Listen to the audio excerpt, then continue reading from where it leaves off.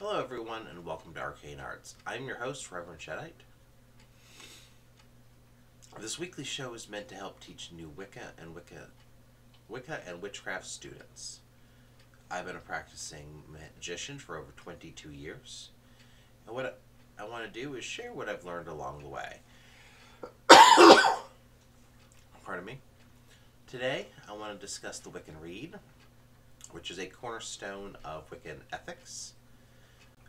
And it's something that anybody who's just starting to practice Wicca or witchcraft in the Wiccan style needs to be familiar with. We're also going to discuss the rules of magic, a list of not necessarily hard and fast rules written by Oberon Zale Ravenheart in his book Grimoire for the Apprentice Wizard. And the advice that the rules of magic gives is something I believe is very valuable for anyone who's just starting to practice witchcraft. We're also going to talk about the Corellian virtues, 9 traits that the Corellian tradition, which is where I come from, believes helps guide a person to being their best self. But let us start with the Wiccn Rede. 8 words the Rede fulfill, and ye harm none, do what ye will. The Wiccn Rede is a central ethical guideline within the Wiccan tradition. It provides a framework for moral conduct and decision-making. Rooted in the principles of harm none and the acceptance of personal responsibility, the Rede serves as a compass for Wiccans navigating our spiritual path. For those of us new to Wicca, understanding the Rede is pivotal to embracing the ethical foundation of the religion. At its core, the Wiccn Rede encapsulates a simple yet profound principle. And it harm none, do what ye will.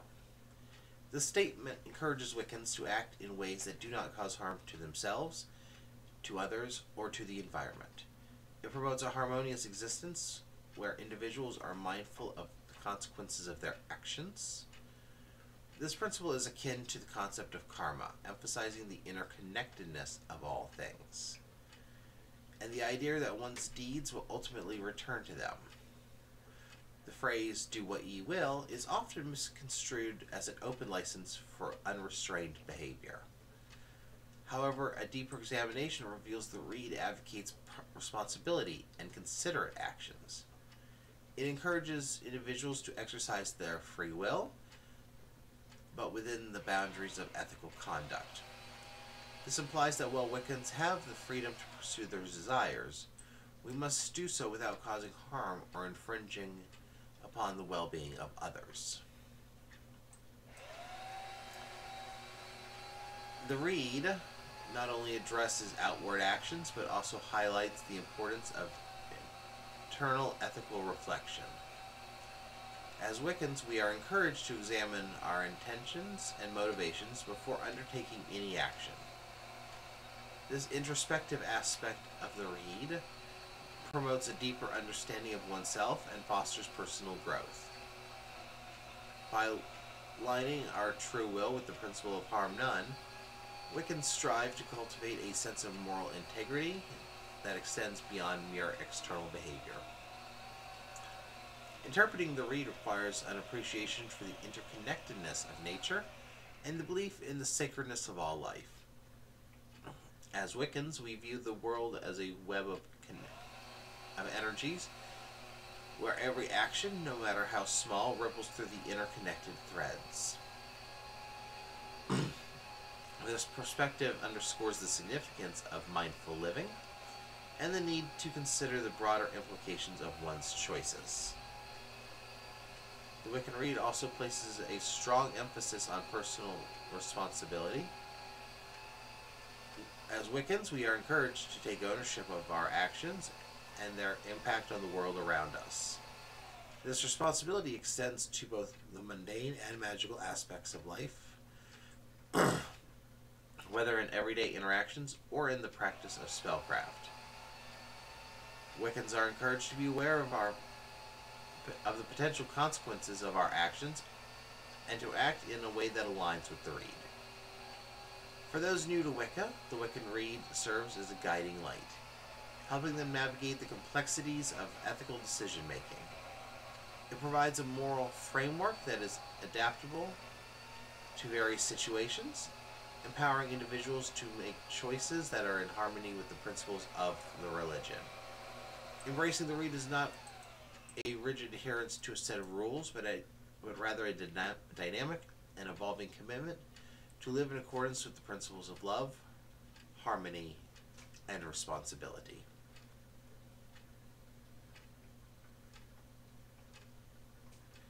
Now, something that the Rede also goes along with, and I did forget to include it in my script, so I'm not going to talk about it a lot here, is the threefold law. The threefold law tells us that anything that we do, anything that we put out into the universe, whether good or bad, comes back to us 3 times. Some will say that it's a literal 3 times. So if you do something good or bad of X value, you'll get 3 times X value back. Some say 3 should be treated more as a metaphor for multiple times, and therefore whatever you put out comes back multiple times until you've learned the lesson. But it may or may not be exactly 3 times. There are also a few who say that that 3 represents the 3 different ways whatever you put out in the universe, good or bad, will come back to you. They say that anything you do will come back to you physically, mentally, and spiritually. I will say that last position seems to be, in my experience at least, a bit of a minority. With the first one, whatever the one says that it will come back in literally 3 times, seeming to be more prevalent in Wicca. We will talk about the threefold law in more depth in a upcoming episode. And I apologize if you're hearing background noise. I did not mean that for there to be background noise, but apparently as soon as I started recording, my neighbors in this duplex I live in decided they needed to do work in the backyard. So, sorry about I assume that's a saw.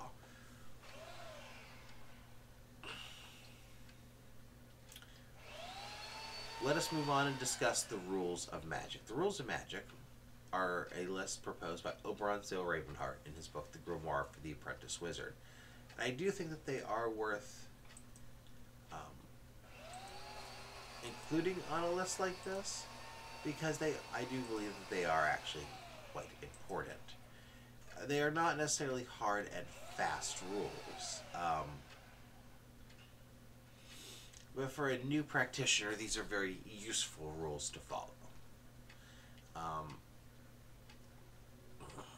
And as you get further into your path, maybe you'll stop thinking about these rules as much because you'll just have integrated how they work and what they recommend into your practice at a more fundamental level. But these are little things that are worth keeping in the back of your head. Rule 1. Magic is real. If you're going to practice witchcraft, that is a fundamental rule you have to know. Magic, the practice of witches, of casting spells and raising energetic circles, is all real. If it wasn't, we wouldn't be doing this. Magic is real and it works.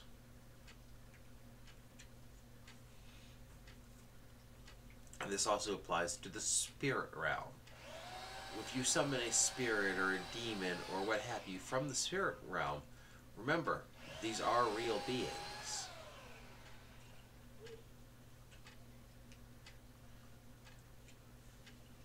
The second rule is to know yourself.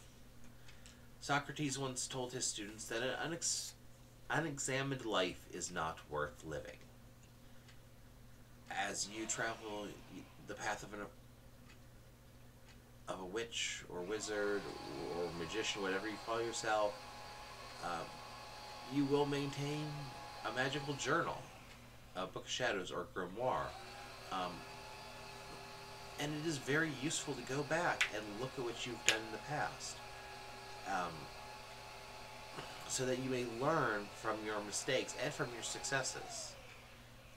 But you must also know yourself, know who you are as a person. These are things that through meditation and shadow work, you'll discover about yourself. And in time, we will get there. Another part of knowing yourself is knowing where your personal and ethical boundaries lie. And being true to yourself and to not cross those lines if it ever comes up. Number 3, the best way to predict the future is to create it. It is our nature to want to know or control what is about to happen. And over the millennia, people like rulers have turned to the practitioners of the magical arts and to divination to learn what lies ahead. As we are able to work with the energies that the gods have given us, we have the way to not only predict the future, but to shape it as it comes. Rule 4. Question authority. Why is a very powerful word. As a witch or wizard, especially one who's starting out, you should politely question why something is done and why it is done a certain way. Understanding why leads to understanding how. Your ability to question why something is being asked or will help protect you. Questioning can and must be done with respect for the teacher. However, you must always be willing to stand up and say no when someone gives you an instruction that goes against what you know to be in your best interest. Your ability to question why will help protect you from others who wish to manipulate you. That is unfortunately an issue in our community, and in any religious community for that matter. But there are certainly people out there who wish to manipulate you for their own ends, usually for their own financial ends. And be able to question why and walk away with a satisfactory answer is certainly one of the keys to helping protect yourself. Number 5. Magic is both an art and an experimental science. Some people, like some artists, are naturally good at magic. However, with practice, someone who is not as good as others can easily become better than those who put no effort into the work but have a natural talent for it. Remember that authors, writers, and lecturers try to share magic the way they know how. But that does not mean that it will work perfectly for you. Experiment and use what others say as a guide, not as the law. I can tell you I have personally had this issue where, especially when I was new, if somebody told me, you have to do something this way, and it didn't work for me.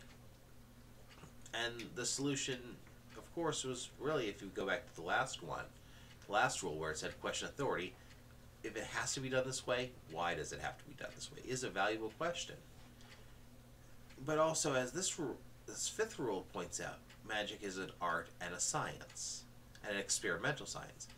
So, while we learn how to craft, we must also craft our spells, craft our magic. We should also be willing to experiment with it. If we're told, do it this way, try it some other way. See what happens. The worst that'll happen is it won't work. And it isn't, I have found in that experimenting, you find what works best for you. Um, if you look at the field of magic known as chaos magic, that is very much a key philosophy in what they do, is they experiment and they try monkeying with how things work, in order to see what really does work. And they even encourage other people to effectively do peer review on their new magical styles or techniques. So if you're a little bit interested in how magic is an experimental science, I would recommend looking into chaos magic.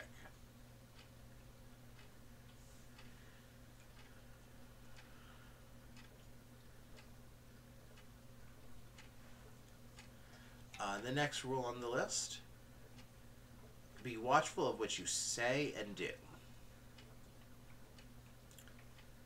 Magic happens all the time, not just when you're in a ritual. Even when you don't mean to, what you say and what you do can influence the world around you. It can impact the same energies that we use when ritually conducting a spell or ritual.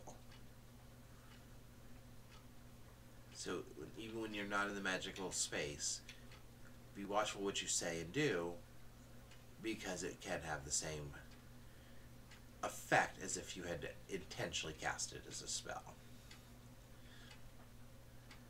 And as you develop your magical abilities even more, this rule will actually become even more important. Rule number 7.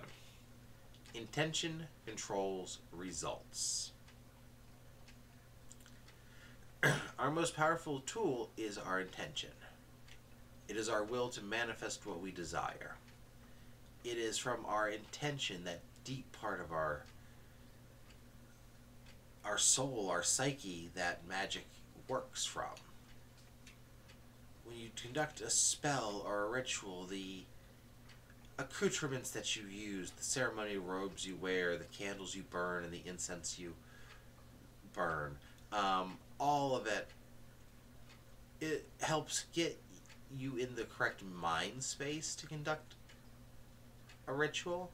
But the actual magic, the actual force that helps shape your spell is your intention, and it comes from a very deep spot within your soul, your spirit.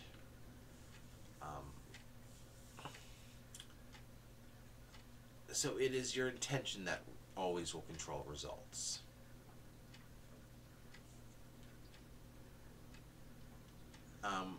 But with intention must also come action. If you have a test coming up and your intention is to ace the test, magic can help. Your intention can help. But if you don't put the work into study, it won't matter.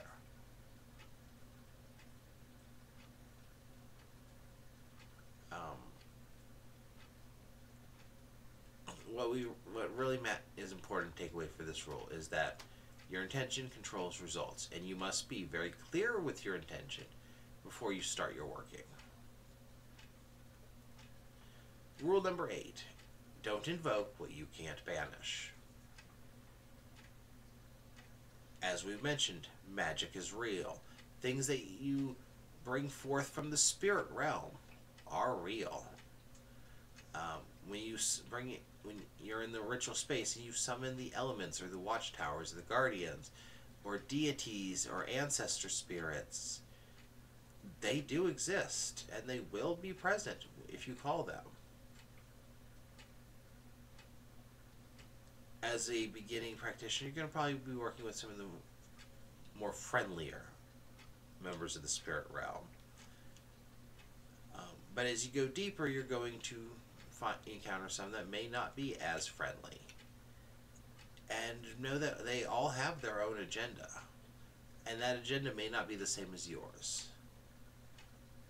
When we say don't invoke what you can't banish, what we are saying is do not bring something into your ritual space that you do not have the ability to push out of your ritual space, to, well, banish from it.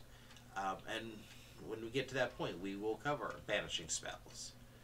and rituals to help you push those unwanted energies or beings out. Number 9. Rule number 9. Always consider the options. There is always options, various ways to act or not to act. Since magic operates within the greater laws of the universe, it remains true that for every action there is an equal and opposite reaction.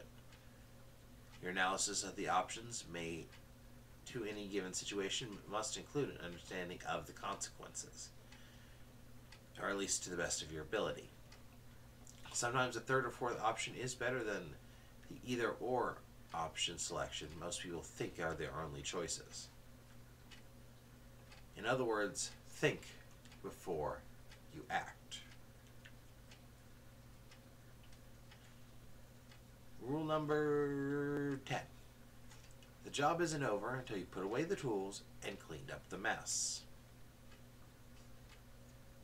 This is actually true with a lot of things, not just magic.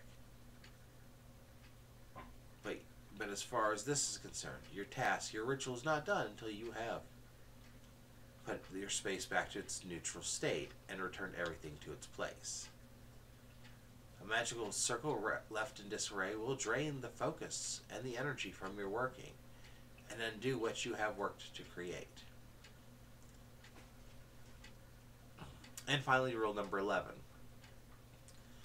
Keep silent regarding a magical work for 24 hours, lest your analysis create doubt, thereby weakening the intention that binds your spell. As the rules I mentioned before, magic is real, and intention controls results. Once you have cast your spell or your ritual, you've raised the energy and you have focused your intention to conform with your will, and you've put it out there, it begins. Sitting there after the fact, analyzing your spell and your ritual, picking apart any little mistakes that you made, and we all do make mistakes in our rituals and spellcraft. Most of the time it doesn't matter. But as you sit there picking it apart, you can also create doubt in your own mind. And that doubt will change your intention, or at least weaken your intention, and therefore weakening your spell. The best way, and it's what I found, is after it's done, if I need to document anything in my Book of Shadows, I do, and then I just let it go. And the next day, or at least 24 hours later, then I come back and take a look at what I did, what went right for my ritual, what went wrong for the ritual,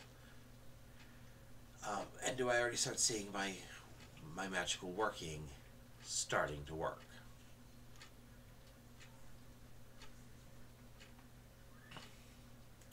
Those are the rules of magic. As I said, they were written by Oberon Zale Ravenheart in his Grimoire for the Apprentice Wizard.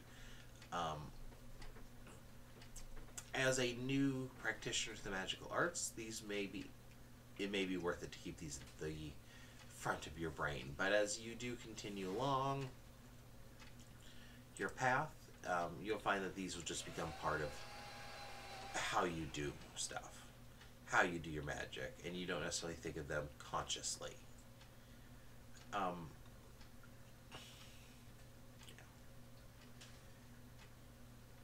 And the next section I would like to address are the Corellian virtues. The Corellian virtues are 9 virtues that, in the Corellian traditional Wicca, we can believe are the ideals for a person to be.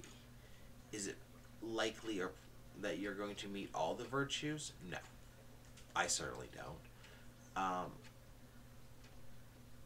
But they are things you should strive for.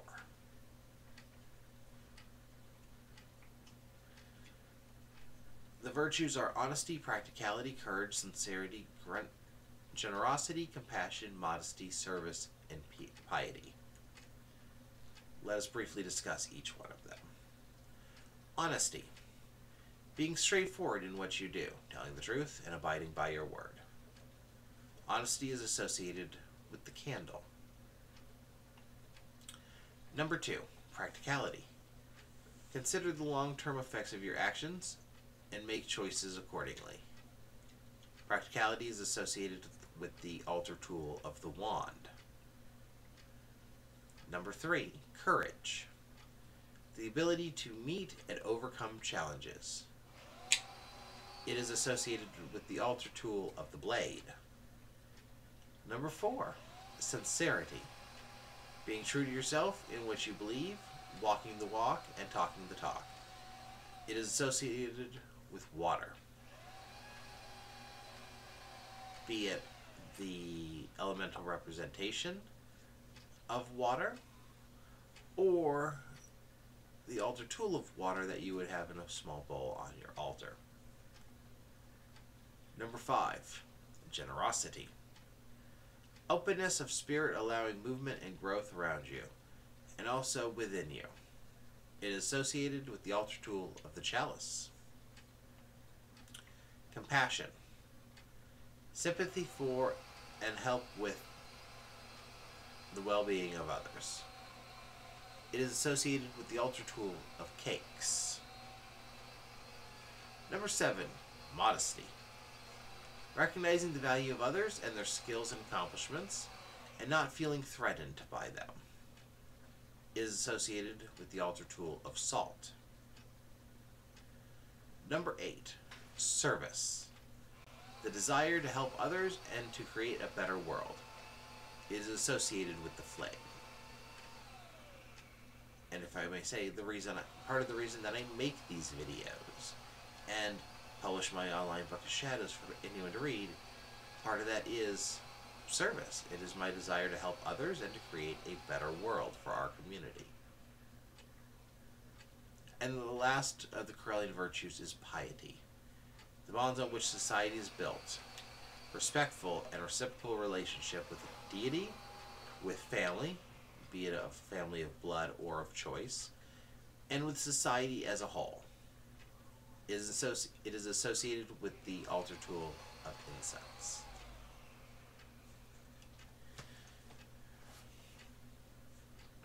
Now that you have an introduction to the Wiccn Rede, the rules of magic, and the Corellian virtues, I hope you think about how you can implement this all in your life to make you a better person and a better magician. As these videos are meant to be a series of lessons, I'm going to give you your first homework assignment. I'm not sure if I've already done this one in the last video, but if not, I'm doing it here. And that is to acquire a notebook. A way for you to take notes and to record your practice. It will become the beginning of your Book of Shadows, your grimoire, your... I don't want to quite say Bible, but for some of us that is exactly what our Book of Shadows is. And I want you to take what you've learned in this lesson and the last one, and start writing down, what is Wicca, what is witchcraft? Write down the Wiccn Rede, or especially that key phrase, and harm none, do what ye will, and write down what that means to you.